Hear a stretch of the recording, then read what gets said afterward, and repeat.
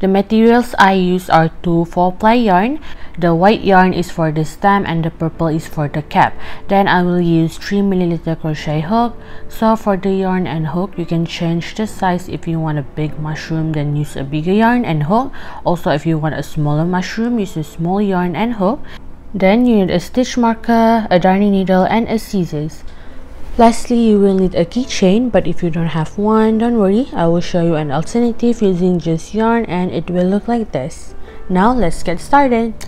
We're going to start by making the mushroom cap, so go ahead and make a magic ring. We're going to use our 2 fingers. Now we're just going to hold onto the end of the yarn and wrap it around your 2 fingers, kind of like making an X shape. Then hold it with your ring finger. Then slide in your crochet hook through the first loop and grab onto the second loop and twist it up like this. Now release the magic ring from your finger while still keeping its shape and chain 1. There is many ways to do a magic ring and you can look it up to see which one is easier for you. So we're going to use an X stitch single crochet and we're going to insert 6 single crochet in our magic ring. So to do the X stitch single crochet, you're going to insert your hook into the magic ring and yarn under and pull up a loop. And then yarn over and pull through the 2 loops. So that is our first single crochet. Now you're just going to continue until you have 6 single crochet in your magic ring. 3,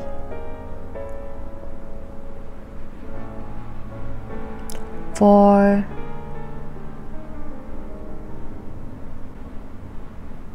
5,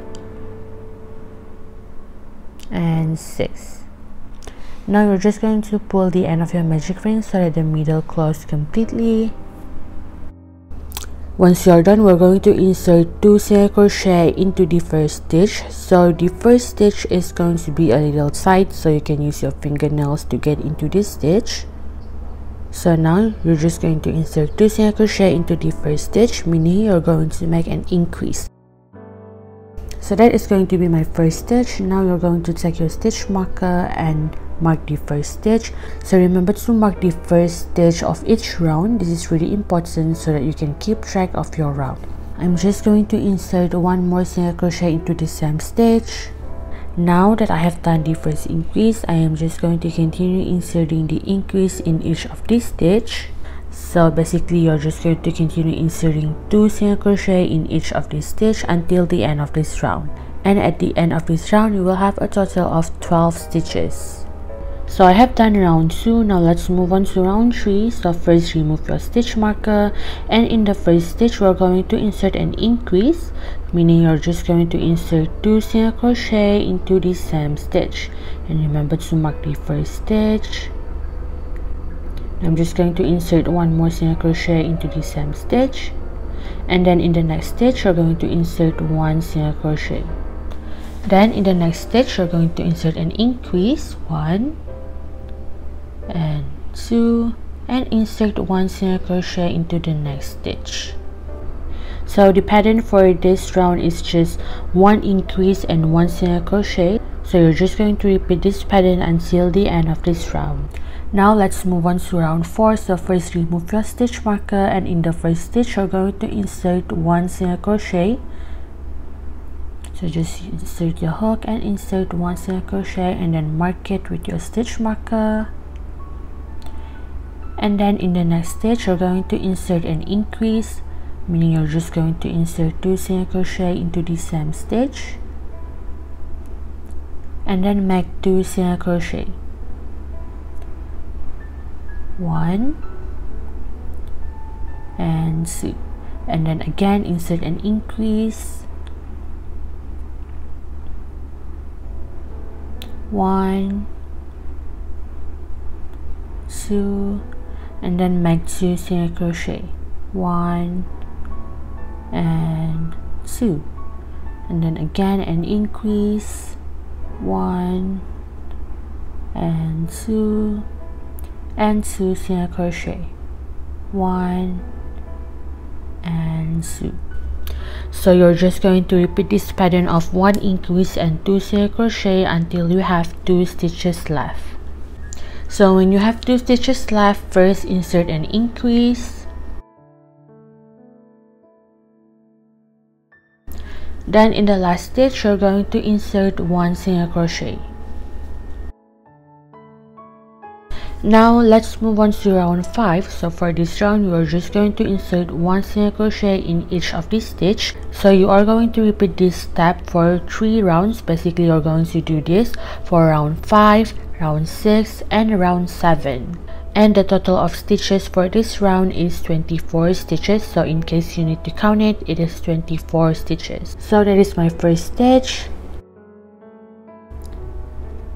Then 2, 3, 4, 5, 6, 7,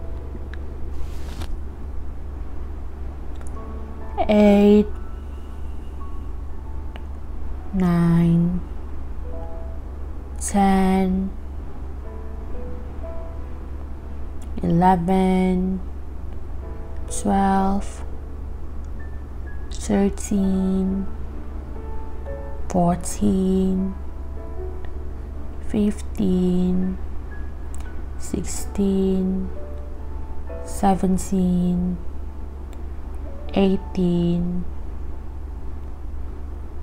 19, 20, 21,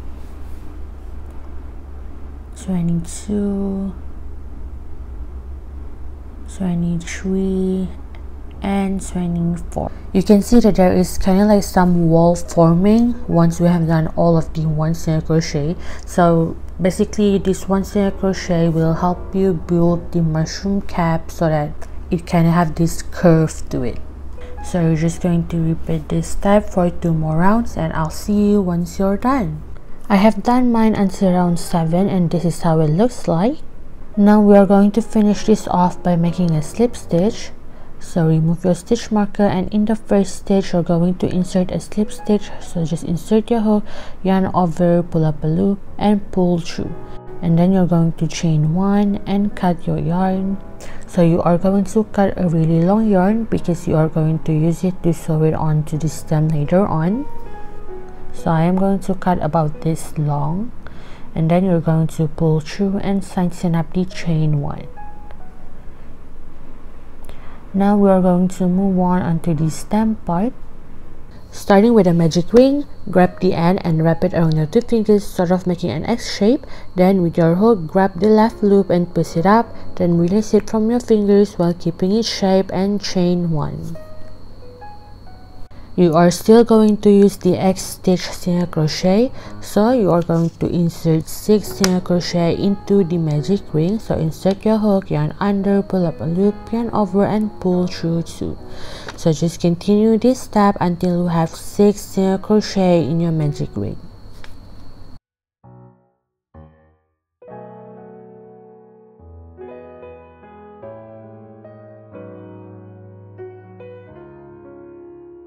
So once you are done, just pull the end so that the middle closes off completely like so.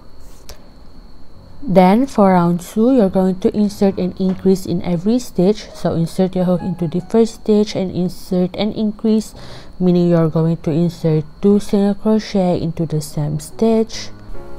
So the first stitch is usually a bit tight, so you can use your fingers to insert your hook into this stitch.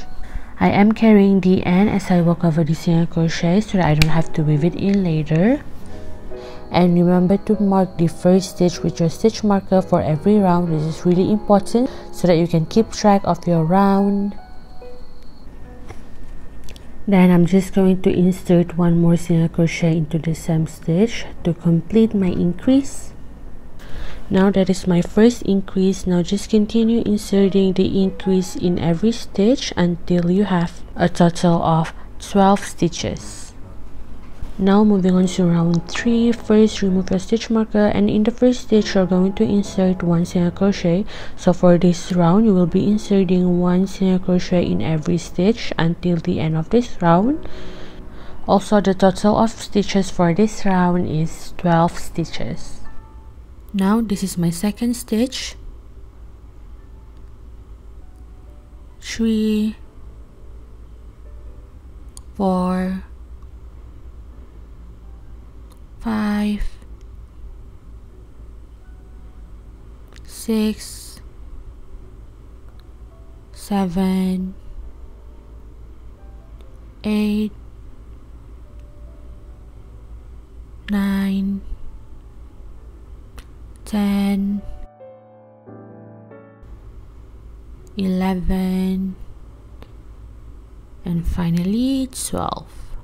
You can see now that we have sort of a dome shape forming, so we are going to lengthen the dome shape by making one more round of 1 single crochet in each stitch. Basically, for round 4, just continue inserting 1 single crochet in each stitch, just like the last round.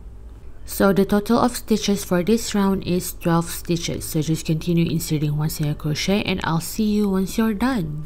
Moving on to round 5, so in the first stitch you are going to insert an increase, so just insert 2 single crochet into the same stitch,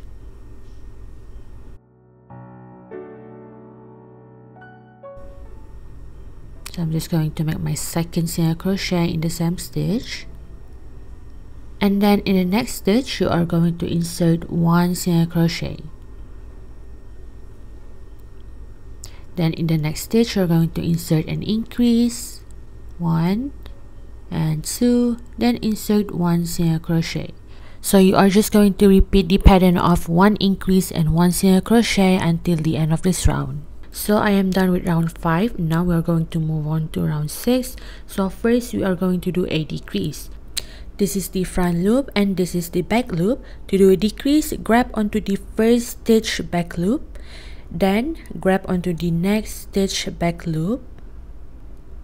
So you will have 3 loops on your hook. Now you're going to grab your yarn and then pull through 2 loops and then yarn over and pull through 2. So that is how you're going to do a decrease. And then in the next stitch you're going to insert 1 single crochet. And then in the next stitch you're going to do a decrease again, so grab onto the first back loop and then the second back loop, yarn under and pull through 2, and then yarn over and pull through 2. So you're just going to repeat the pattern of 1 decrease and 1 single crochet until the end of this round. By the end you should have a total of 12 stitches. It's better if you count your stitches once you are finished, just to make sure you have the same number of stitches. Now for round 7 and 8, it is going to be the same step, which is inserting 1 single crochet in every stitch. So go ahead and insert 1 single crochet into the first stitch. So mark the first stitch with your stitch marker. And then just continue inserting 1 single crochet until the end of this round. By the end of this round, you are still going to end with 12 stitches, so just continue inserting 1 single crochet in 2 more rounds and I'll see you on round 9. Now I am doing my last 2 stitches and then my last stitch. On round 9, we are going to insert an increase in every stitch, meaning we are going to insert 2 single crochet in each stitch. I'm going to insert the first single crochet and then mark the first stitch and insert 1 more single crochet in the same stitch. And then in the next stitch, I am going to repeat the same exact step, which is inserting 2 single crochet in the same stitch, 1, 2, again, 1 and 2, 1 and 2. So you are just going to repeat this step of inserting an increase in every stitch until the end of this round. Finally, I am on my last increase. By the end, it should look somewhat like this. You can see that the mushroom is starting to take shape and yours should look like this too. We are now on our last round before we sew it all together. On this round, you will just insert 1 single crochet in each stitch. At the end, you should have a total of 24 stitches. So I have done my first stitch, 2, 3, 4, 5, 6. So just continue this step until the end of this round. So finally, this is how mine looks like. And now we are going to remove our stitch marker and then we are going to make a slip stitch in the first stitch.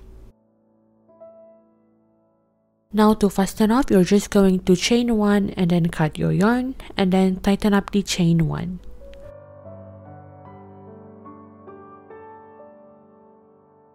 Before I sew it together, I added some spots on the mushroom and some stuffing at the bottom because the bottom is quite hard to reach when we sew it on halfway later on. So make sure you do this first before sewing it together. Now taking your needle and threading your yarn. Now to sew it together, first you have to line up your stitches. I'm just going to follow this part where I chain 1 and line it up. We're going to be working through the back and front loop only. Insert your needle through the middle of the first stitch. And then from the back head, insert it through the middle and making sure that it's aligned and pull through.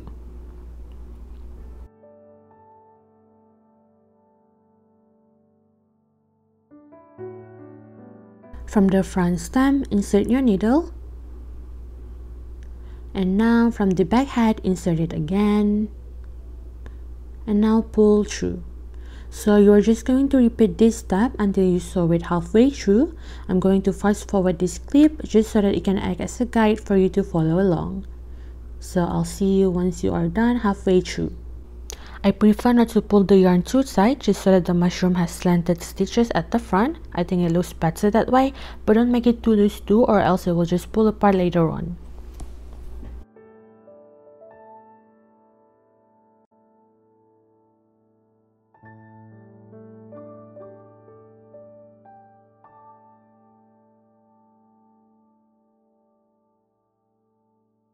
Once you're halfway through, stack some stuffing and you're going to stuff your mushroom. After this, we're going to sew it close.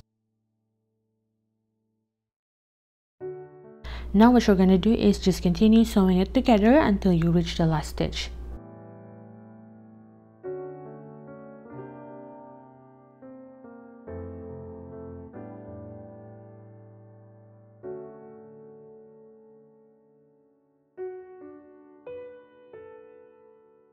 This is my last stitch, so I'm just going to insert it through the front and then through the back and pull through. Now we're going to weave in the excess yarn by inserting your needle through the same space you pulled through and pull through anywhere on the head. Then insert your needle through the same space you just pulled through and go through anywhere you'd like. Continue this for 1 to 2 more times and then you're just going to cut your yarn.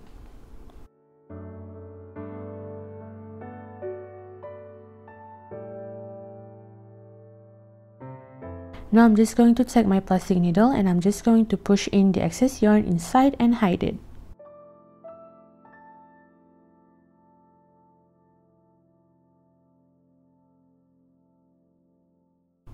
Now what you're going to do is just repeat the same exact step for the white yarn.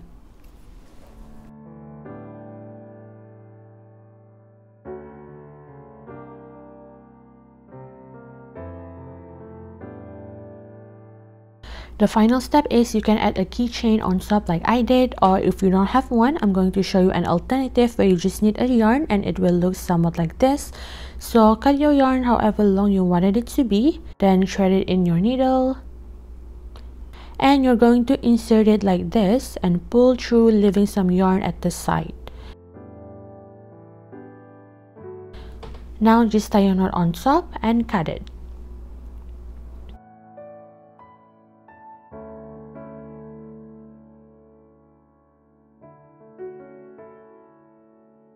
Now just pull the yarn so that the knot is on top of the head.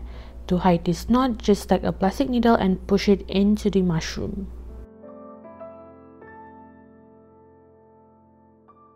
Now you are finally done making the mushroom keychain. I hope you like it and thank you for watching.